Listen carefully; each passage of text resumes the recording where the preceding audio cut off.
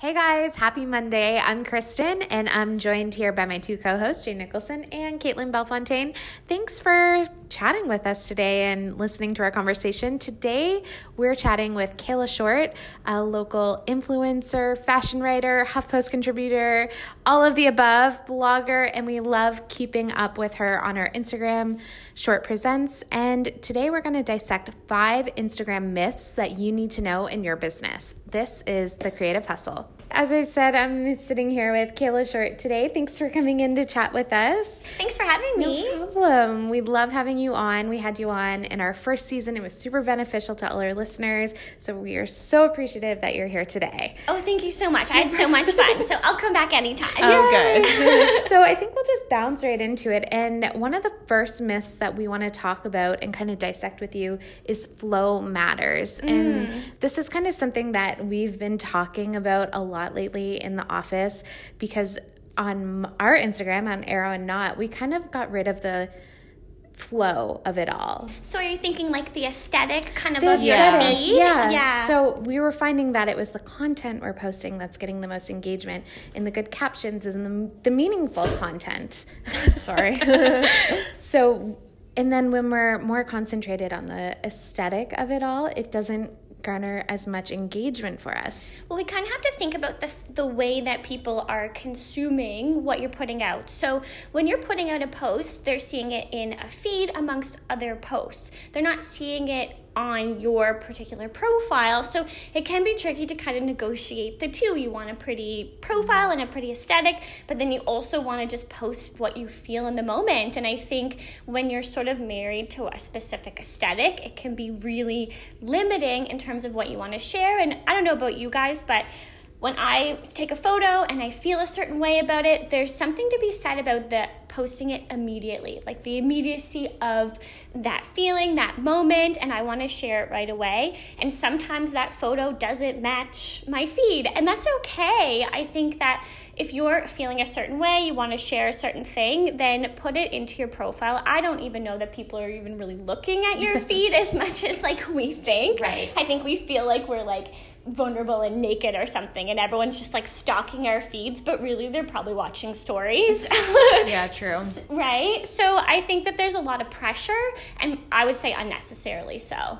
Okay. Yeah. Good to know. Yeah. Because we've been finding that the engagement is coming from the content and the captions, and not, the pretty bright colors and everything matches. So I think it's really so interesting. too. I think that we're sort of, Instagram has kind of become a little bit, I don't know, I want to say like artificial or just like too manicured, and I don't know that that's relatable anymore. And I think obviously you want to be creative and explore all these different things, but like I think there's a line of like too manufactured, and it's called Instagram for a reason. It's supposed to feel in the moment, and I think we're all craving a bit of real. You know? Yeah, especially lately. Yeah, we need to find the fine line between like having something that's consistent. Yes. And like on brand. Yeah, exactly. Yeah. And then, but still just, in the moment, and not overthinking it and being like, oh, but I posted this photo yesterday and this won't match this. And I just feel like it can be way too stressful. Limiting. And I just, Yeah, and like if you think about your feed and, the 9 squares and the diagonals, and there's like a whole like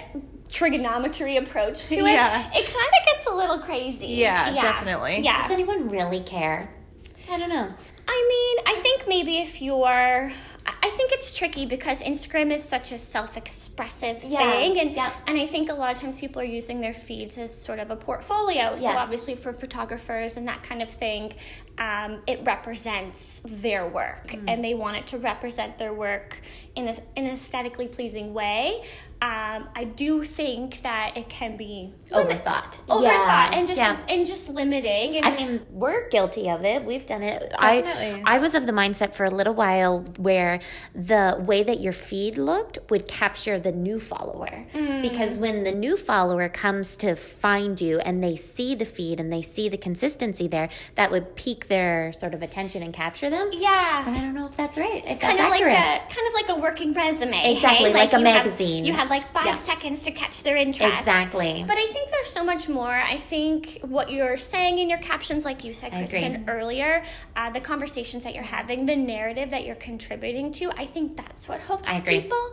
And I think just recently, actually, I invited my followers to sort of answer a couple questions about why they're following me and, what kind of posts they like the most. And I thought for sure they would be like, oh, I like fashion and beauty and all of these things. But everything that they said was about me. Yay! And it was like freaking me out in like the most amazing way possible. But most of the things came back that about being genuine, about being real and honest, inspirational, and I don't know that you can do those things when you're putting yourself in a box. Too curated. I agree. Yeah. So I was like really shocked yesterday. That's super exciting. And, like, crying in my house. Yeah. Well, we even find that like when we post about us, we get the most engagement. Or if it's real moments. Exactly. Like just like funny things that happen. Yeah. Car breaks down in the Sobeys parking lot. Totally. Apparently is a really funny thing to share on. It's relatable. Our biggest post of the year that got the most engagement was champagne pops going wrong with brides, and we did a montage of it, and it was so real. I love that. That's what people relate to. Because usually we would just show the pop and it's perfect. Yeah, but or like it took like 85 tries to get that one photograph. Nobody sees that. Exactly. So we put a little compilation of all the brides being like, like trying to take it out. That's amazing. Yeah, I love that. Well, that's super helpful because we were debating the flow of it all week. All the time. Yeah. I mean, you have to sort of stick to what works. So if you feel, there are always rules, but they don't always apply to everyone. I mean, there are the Rihannas of the world, and, you can have a bazillion followers and you're not even really sure why.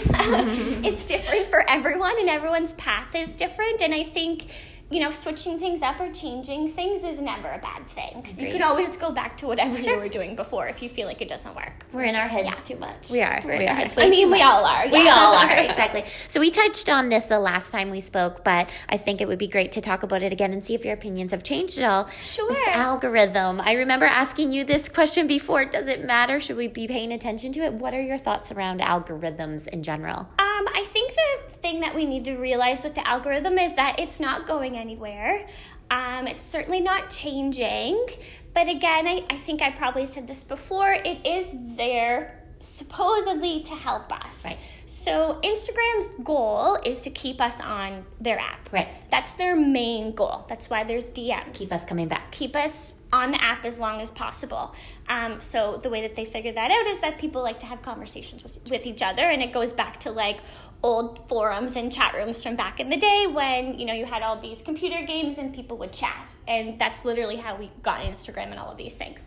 But yeah, I lost my train of thought though. Talking about algorithms. Oh yes. Sorry, I've been traveling a lot, so my brain is literally fried. But yeah, the algorithm, I think we're never going to beat it. We're never going to fight it. It is designed to sort of help curate your feed with more of what you want. So if you think about it from that perspective, it kind of gives you a bit more power. So what you're engaging with on Instagram, it wants to show you more of that. Yep. So if you're liking baby photos up the wazoo, you're going to see more of that. One of the things that I try to do, because for some reason the algorithm can kind of not show me my friends, or if I like a lot of other bloggers' content, then that's all I see. So I try to make a point myself to go and like certain things, to tell the algorithm, hey, no, actually I also like this content too. But yeah, so I think if you sort of know that, you can sort of give yourself a bit more power, if that makes sense. Makes perfect sense. Yeah. So the algorithm, you're saying, is there for the consumer, and then on our side as the producers of Instagram, I guess we just need to like lean into it, know that it's never going to change, or it will continue to change if we can't control it. It's always changing. Yeah. You'll never keep up with it. I mean, Instagram has an update like every 2 days, it seems lately. It also keeps shutting down. So weird things are happening, but some better functions I think are happening, with like the removal of likes, and there's a creator profile that they're working on putting that that out. So instead of a business profile, it gives influencers and bloggers a bit more data, which would be really great, especially if you're taking away likes, because now we'll have to share that data that used to be public. So I think they're trying. I think the intentions are good, especially from a mental health standpoint, making the follower number smaller for some profiles. That hasn't happened to mine yet, but I know from friends, like the number is just littler, so it's not the first thing that you see. Taking away the likes, filtering the stuff you see in your feed for what you want. I mean, I think that we think that it's this awful, horrible thing, but in, the broad picture, I think it can be really great. It's bettering. What are some of the algorithm, do you have any tips for algorithm right now? I think what we need to really be focusing on, and this is again something that I was chatting on my stories yesterday, is that we need to be engaging on people's posts. And the reason why we need to do that is because, if we're watching stories all the time and just watching these videos, we are telling Instagram that we prefer disposable content. And we prefer to consume rather than engage, which says a lot about us as a society. True. We're very passive. So if we're voting with everything that we're doing and engaging on Instagram, things will change based on that. So we really need to kind of think about our choices and the way that we're behaving online, because we're dictating what's to come. So it's sort of, it's interesting. And I think, the best thing that you can do is comment on other people's posts, engage in other people's posts, share things, and just be present rather than passive. I see so many people on their phones scrolling through Instagram and never liking a photo, never commenting. Yeah. And I'm like, guys, some people woke up at 5 o'clock in the morning, drove for 3 hours in the freezing cold, stood in a waterfall to take that picture. Right. I don't know that it's the respect isn't there. I don't know if that's the right word, or comprehension of the work that goes into it. I think just, a little sentence can go a really long way. Yeah, I agree with you. So something that I'm definitely guilty of is I'll come across an Instagram account and say they have 30,000 followers. And I'm just like, wow, they are so successful. They really mastered Instagram. They must have so many either clients or so many sponsors. What do you think about that? I mean, I think, first of all, there's so much fake stuff online. So my first sort of inclination would be to see if it's real. So the way that you can kind of do that, obviously, is look at their followers, and if they look a little sketchy, or you can look at the comments to likes ratio and all of that stuff. But I think there's something to be said about being small and mighty, because for me, I'm at a really good place where I can actually handle the messages in my DMs. I can actually support the people who are asking me questions. And if I was at a bazillion K, I would not be able to do that. And so being able to have those conversations directly with my followers helps me curate my content and helps me know if I'm on the right track, or, if what I'm doing even makes sense. I think also a lot of brands and companies are starting to realize the impact. You could have 1,000 followers, but if 100 of them are purchasing the product that you suggested, then that's great. That's kind of like the micro influencer. Yeah. Which, I think a lot of times people who are on Instagram think they need to be at a certain threshold before they can start to do anything or start to kind of push themselves, but it's not the case. If you have an impact, you have an impact. And a lot of times when you're, again, the one with the bazillion K, you're kind of at arm's length, and maybe you're not relatable. Maybe you're in head to toe Gucci and you're on a yacht and you're, going to all these fashion shows. But if I'm living here in Halifax, that's not my life. No. I don't relate to that, and maybe I don't even feel inspired by that. So I think kind of being sort of in the middle or to whatever is actually more beneficial. Yeah, it's all about the community that you kind of create. 100%.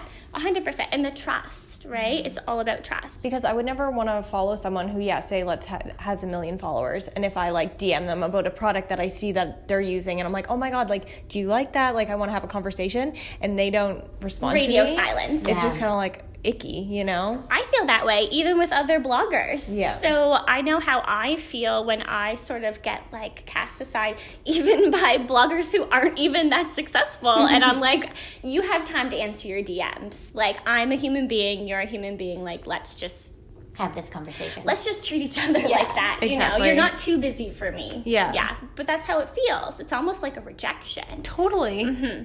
Is it hard to market yourself to potential sponsors as a micro influencer, or do you think it would be easier? I think it depends on the brand, and it depends on where the brand is with their knowledge. And I think some of them think numbers are everything, and you know, that's when you see those brands work with people who are super shady, and you're like, well, it's clear you don't know what you're doing, right? And you're getting zero reach because that person's following is like in Abu Dhabi or something. It's not Halifax. So yeah, I think it depends. One of the things you could do is sort of see if you see a brand working with certain influencers of a certain caliber, then you can kind of gauge whether they would work with you. And I, you know, that Amex's or whoever, probably not. But I think if you are sort of looking and watching, or, you know, just use whatever resources you have around you. If you live in rural Nova Scotia, go out to some of your local companies and work with them and find what they're doing and support them. And then also just build a bit of a portfolio of what you could offer. So then when those brands do come knocking on your door, you're ready to go. Awesome. Yeah. And another thing we've been talking a lot about lately is stories. So the more stories, the better. And we were just talking about with you how stories can be so disposable opposed to your feed. So how do you feel about the more stories, the better for your Instagram following? I love stories.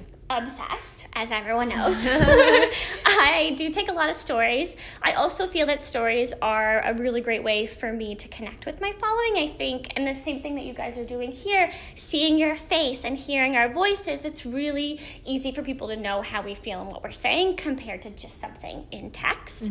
That being said, I wouldn't say that a more is more approach is better. I think quality always.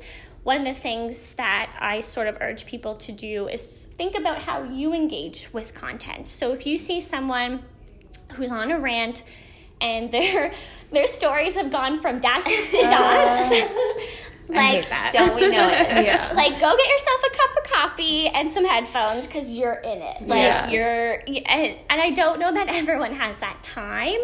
I think if the key I would suggest is to think about what you want to say maybe before you turn your stories on. Condense it and focus on the things that you really, really want to say rather than going on for 25 minutes. People are going to swipe. They're going to go to the next one. We're bombarded with content, with so many things. You really want to make sure that whatever you're putting out really represents what you want to say. And if you're taking, 18 slides to get to your point, I'm out personally. If anyone sticks to the end of that, like, kudos to you, like, you're a hero. But you're not going to get a lot of people that do that. For sure. Jane and I were talking about this morning, actually, how in your very first story of the topic you're talking about, tell them what you're going to talk about. So it keeps them there. It's like an essay, right? It's like an essay introduction. Tell them what you're going to tell them, and then summarize it. You want to think about it like a bit of a sandwich, which is what we all learned in school. I always appreciate it when they put a little bit of text over it too. I always do that. So when you're talking and put the text, because it's I can quickly consume what the text is and go, rather than I might not have the opportunity to listen. For sure, and you're also, maybe you're not listening with sound. The stats suggest that most people aren't listening with sound probably because they're at work. Exactly. They shouldn't be watching in the classroom. They're in the classroom and they're watching your stories, or maybe their kids are asleep or, whatever. So you want to be considerate of that. I actually got a message from a girl a little while ago who was hard of hearing. And she was like, Kayla, you have no idea how much it means to me that you're including me in your stories by including text. And I just was like, Seriously, that's so I just got goosebumps. I know. We don't think about those things. We only think about our own reality, and we really need to be conscious of everyone. And you can think about the grandmas of the world, or whoever. Who I personally also struggle with hearing. So, that was really valuable to me for sure, and really motivating to add text to our story. It takes a long time. Yeah. You will make typos. People will correct you on the typos.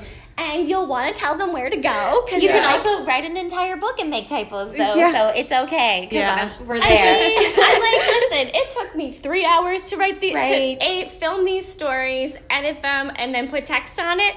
If I didn't say "and," too bad. I'm sorry, not perfect.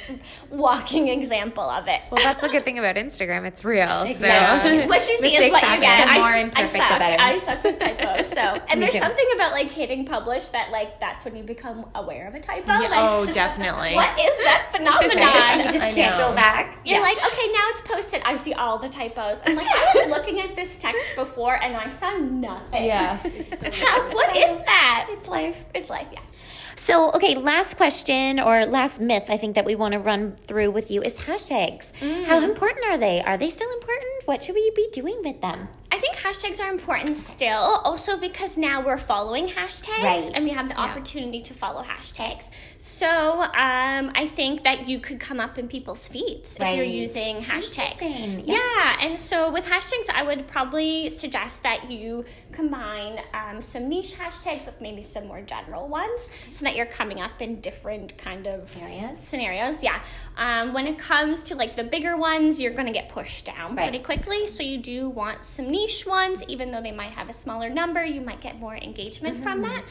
Also, on your stories, you should be using hashtags because say you go to an event or you guys with a wedding, you can look at them at the end of the day and see all the people that hashtagged that hashtag. Right. So if you're... We always do that. Yeah, exactly. And if you're a bride, I think I would love to see that because I'm sure it's such a blur. You're just, that's how they relive it the next morning. Exactly. Laying in bed, drinking a coffee, looking through all of their images. Yeah, and then you can be like, oh, that was so sweet or that's so fun. And it just reinforces everything because you're just trying to survive the day when you're a bride, right? You are, and just have blinders on.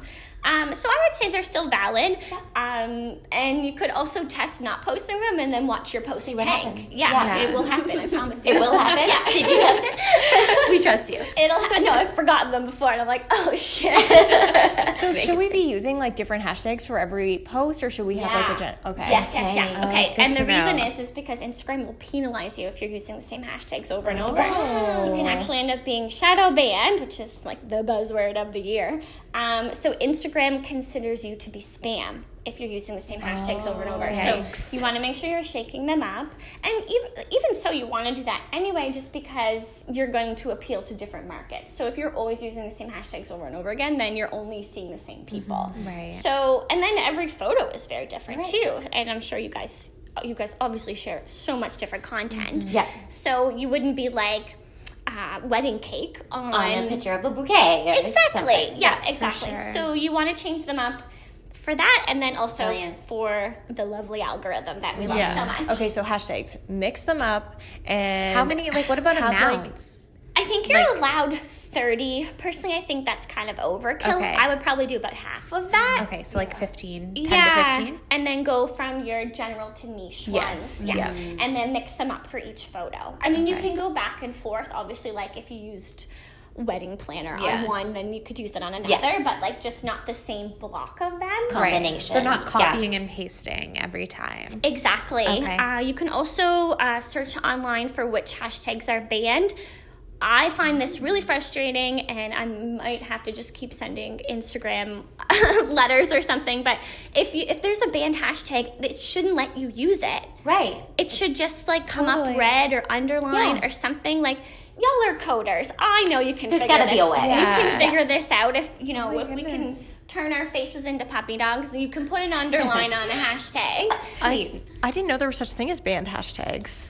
Yes. So it's Instagram's response to like bullying and a lot of stuff with like dogs being mistreated and women and all of these things. They've banned those hashtags, and sometimes it's things that you wouldn't even think would be related to those things, but for some reason the internet has picked that word to be associated. But if you don't know that, then your post is shadow banned, which means no one's seeing it. So you could have the most beautiful photo in the world, you could have the most clever caption, but because you put that stupid hashtag, it's not going to be seen. So if you can Google shadow banned hashtags. Again, it's so stupid. Why Instagram doesn't just eliminate it? Just block me from posting it in general. Like if your goal is to make it not a thing, stop me from doing it in advance. Not afterwards. And even if it is being used for malicious intent, maybe we should be preventing those people from doing it rather than still letting them push it through and not be seen. Yeah. Because I can still go to that person's profile and see it. You can. Right. Oh, okay. It still appears. It just doesn't show up in the feed. Yeah, you're right. So that is the backwards sort of approach. No, I need to write letters. Keep writing your letters. I'm very passionate about this. It's so ridiculous. So I actually just got asked this just recently. I was hosting a workshop in Cape Breton for a bunch of influencers there, which was really amazing. And I haven't been able to find research to suggest one or the other. Okay. Some people say one, some people say another. So I don't know that it matters. Okay. Yeah. Cool. Yeah. Good to know. I know, right? It's the wild, wild west out there, you guys. So is. We're just all trying to figure it out. You're just on your own out there in the world. You're just the world of Instagram. Yeah. Well, thanks so much for coming in today. We so appreciate it. I know all our listeners will benefit from us. Very much so. We're going to go Google shadow banned hashtags and make sure to never use them. We're going to copy and paste some like niche hashtags and mix them all up. And it was so helpful. And I know our businesses will certainly benefit from you coming in today. So thanks for coming. Thank you for having me. I'll come back anytime. Yes, we will definitely have you back. Thanks, Kayla. Thank you. So if you guys enjoy listening to this podcast or watching, like and subscribe. If you are subscribed, maybe hit unsubscribe, then subscribe again, because we're hearing that helps us out a little bit. Leave us a comment and find us on Instagram at The Creative Hustle Podcast. And until next time, keep hustling.